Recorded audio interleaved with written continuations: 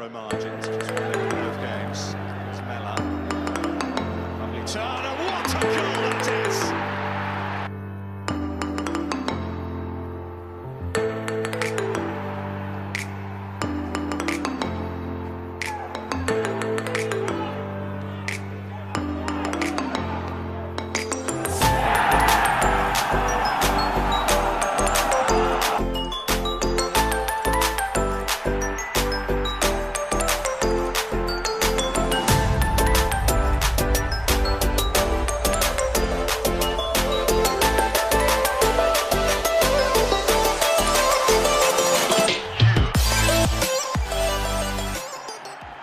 And welcome to the very first episode of my second career mode that I'm starting up. Of course, I'm still going to be carrying on the Stoke one, but you guys have voted, you've had your say. You say that Crewe Alexandra is the team that you want me to take over. Of course, after David Artell, I don't actually believe is doing that well this season there, which can be down to a variety of things really. It could be down to the players not being good enough, or it could be down to anything. But yeah, of course I've been brought in to try and fix what's happening. They are currently in real life 16th in the league, so of course I believe we can do better than that. So I've had a look around before I started recording. I've had a look around, seen the strengths and weaknesses of the squad. I've definitely noted already we need a centre mid, a quicker striker, because Bowery's good. Yeah, I do like Bowery, but I think he needs somebody quick up with him. Ainley needs to be replaced on that right wing, and Kirk definitely needs to be replaced on the left wing. I do believe that Whelan's actually a decent player from what I've heard, so maybe he'll make the cut, maybe he won't. So yeah, let me just show you who I've actually got on my shortlist so far. I've tried to have a look, and I've had a look, and here are the players I've come up with. So Ali Al-Habsi, in terms of goalkeepers, I do think we could still do better. So I've looked at Ali Al-Habsi, who I believe will be actually a pretty good goalkeeper for us if we could get him in. Yeah, I just think he brings that bit of experience, which is what we probably need. I mean, we have old goalkeepers who aren't very good, but I think it just in general brings a bit more experience in these divisions. Then we've also got younger keepers. From that point on, we've got Guy Lai from Stoke, who I think could be alright for us. Freddie Woodman from Newcastle, Joe Virginia from Everton, and Vickers from Lincoln, who could potentially be a pretty good goalkeeper. So yeah, who else we got? We've got Bostwick, because I definitely feel we need a defender, and I thought maybe we need that brick wall defender, who's the proper brick wall, you know what I mean, like a big strong defender. So definitely having a look at him. I'm also looking at MK Dons. I had a look at MK Dons. Cisse looks like he could be a pretty good midfielder for us. Just in general, really, his height and power just seems to really suit what we need at the moment. Then we also have Tavon Campbell, who can be striker and left wing, and looks like he's really quick, really strong, really powerful. Of course, we need to scout these players before we make any decision. But yeah, we've also got Reece Brown from Forest Green as well, who looks like a pretty good player. All round, it looks like he's got decent stats. He can play 3 positions, which always helps. He's got flair as well, which is definitely something I'm looking to bring into this Crewe side. We've also had a look at a few others from Stoke, so Harry Souttar, of course, a big, powerful centre half again. Not the greatest player in the world, but again, we're in League 2. We've got to accept that fact now. Also, I'm looking at Ollie Shenton from Stoke. Tyler Roberts from Leeds on loan would be nice. Reece McGinley, he looks like he could be an alright player. He's got a nice bit of pace by the looks of it. Ben Godfrey from Norwich, another youngster who I'm looking to get in potentially on loan, or if he's cheap on a permanent deal. Valerie, who in real life has been breaking into the Southampton side recently and looks promising, so I'd like, if we can get him in, I think that'd be a really good signing. We're also looking at Emile Smith-Rowe from Arsenal, who have been told is a gem on this career mode. So yeah, of course I'm going to be having a look at him. There's also your obvious ones, Reece Oxford, there's Offerborough and Nyakete, Humphreys, Grant, Holland, Hansen, Hamilton, Gribben, who I think could be fantastic for us, as would Greenwood be. Ennis, Colaby, Chong, but he looks like he could be great. You know, I've got a lot of players there who I'm willing to have a look at and just see if I can get maybe one or two of them in. So I'll be back with you when I've scouted them, really. As before we can make any transfer business happen, we do have of course, pre-season friendly, because we do need the extra bit of money. We're playing Willem 2. I'm not going to play for any of these games. I lost 2-1 in that one, so oh well. And we drew that 1-1 as well. I don't think we've made it past the group stage. No, we haven't. Oh well, we get a little bit of extra funds, JC, an extra 200 grand, which probably will actually go far in this. So yeah, let's just carry on and try and get some signings done. I think the first player I'm going to go in for is Mason Greenwood, because there are teams actually closing in on him. As you can see, there's teams going in for him. I'm going to see if I can get him on loan, hopefully, because he looks like he'll be really, really good for us. Let's go.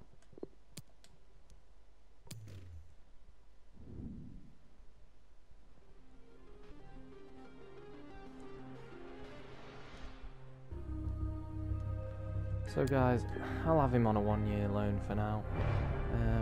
So yeah, Man United are more than happy with that. Then how much are his wages going to be? You've got to bear in mind we are going to really, really struggle to pay his wages. So we have to be cautious. I think I'm going to go 60-40. I think it's a fair amount. They're happy with that. Hopefully Greenwood wants to join. Sadly, Greenwood does not want to move to us. I think it's something to do with probably the league we're in. Which is a real shame, really, because I thought he could have been a great signing for us, but obviously he's not willing to take that much of a step down. After actually looking at him, he's not the quickest in the world, but overall this Michael Bostwick from Lincoln looks like he could be a fantastic addition in terms of his stamina, strength, aggression, and just in general he looks like he could really, really add a bit of, you know, a bit of oomph to our defence, a bit more firepower. So yeah, I'm going to go in for him now, and hopefully we can get him on the cheap.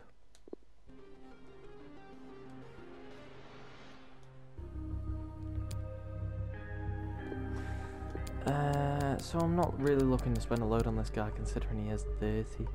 So what if we put in 575 base value bid? They want 600. That's fine. It's an extra 15k. Unless actually we could do it this way, where we offer 450k plus a sell-on clause of 10%.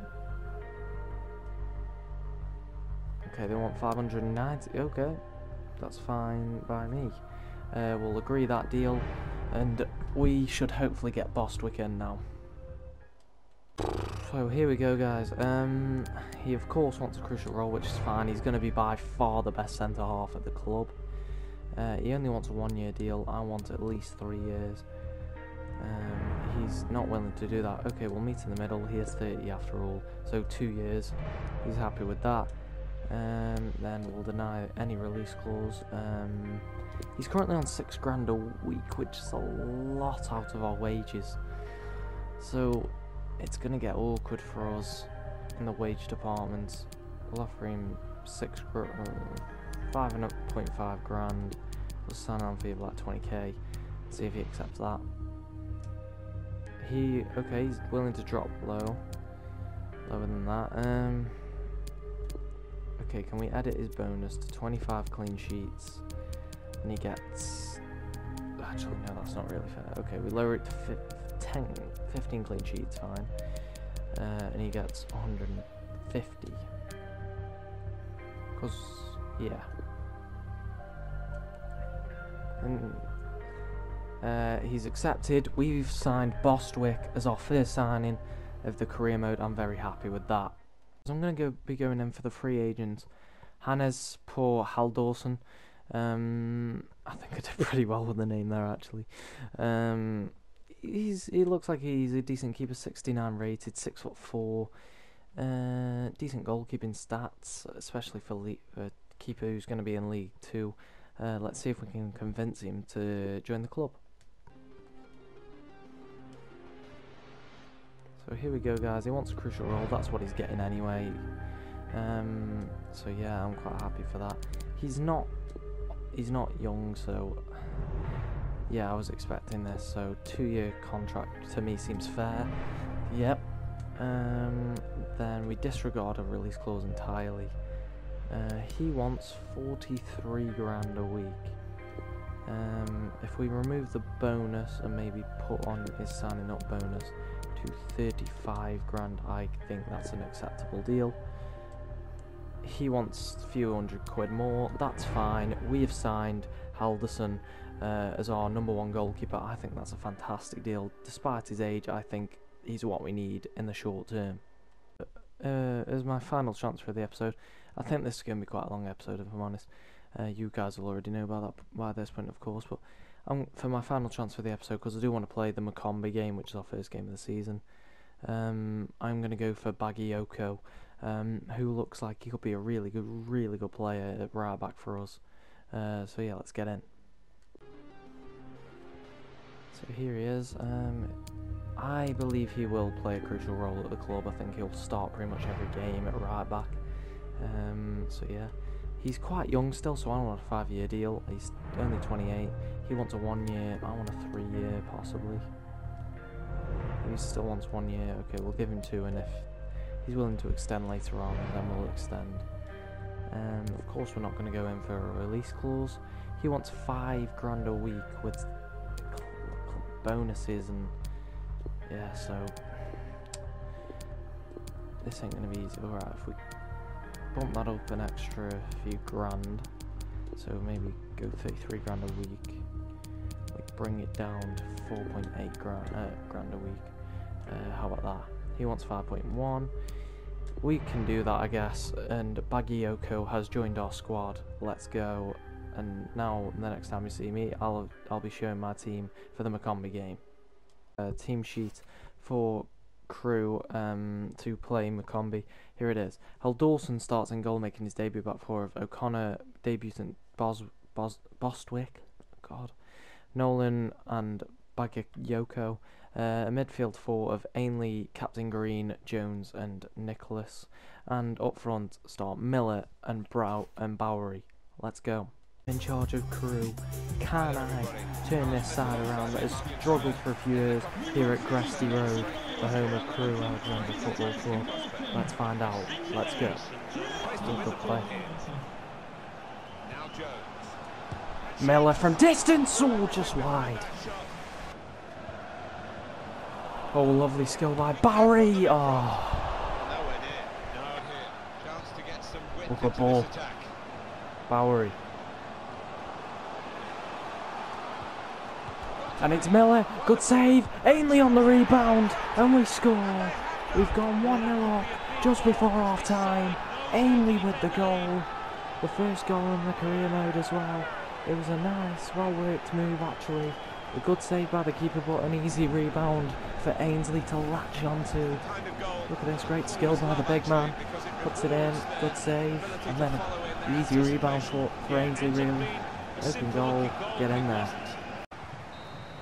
And that's half time, guys, here. And at the break, we are 1-0 up. We're playing really well. They haven't really had any chances at all. We're the only ones creating any sorts of chances.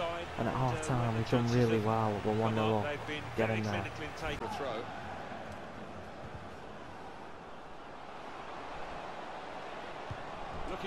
What's a good ball in? Oh, it's a lovely header. A fantastic run in by, I believe it's Green. With 15 minutes to go, we've gone 2-0 up and really solidified our chances of winning this game. Green with a fantastic run in to the box. A great cross from Ainsley, who's got a goal and an assist. Lovely skill, good ball. A great run in by Green and a clever header to make it 2-0. Oh, it's terrible. Well, guys, we made our first 2 changes of the game. Nicholas off and Jones off. Kirk on and Whittle as well. And that's full time, guys. We win 2-0 on the opening day. A really, really solid performance. I got to know maybe one of the two of the players a little bit better in how they play. I've got to say, Ainley did impress me with a goal and an assist. So yeah, I think it's a strong start to the season, and hopefully that's how we mean to go on.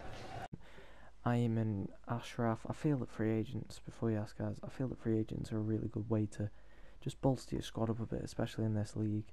I do think it's really difficult to get good players from anywhere really, even on loan. So yeah, I do think free agents are the best way to go.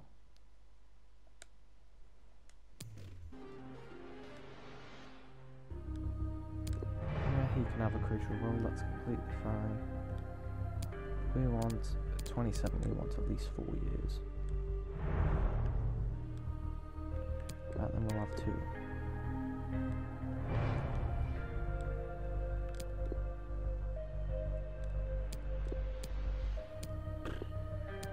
Jesus. Wow, he's going to cost us a bucket load.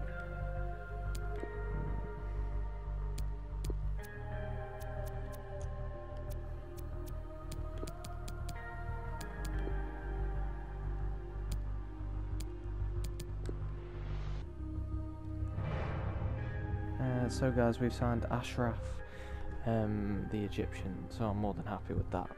Guys, to finish off the episode, I'm going to try and get this final deal done. David Amu, who looks like he could be an interesting choice for us going forward.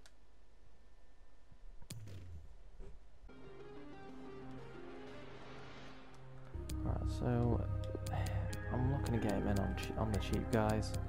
We don't have much money left. This could actually be the final signing we make.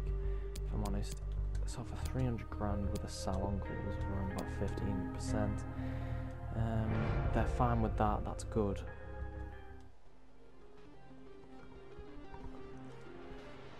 So guys, we're looking at him now, we're in here. David Amu only wants an important squad role, which to me is fine.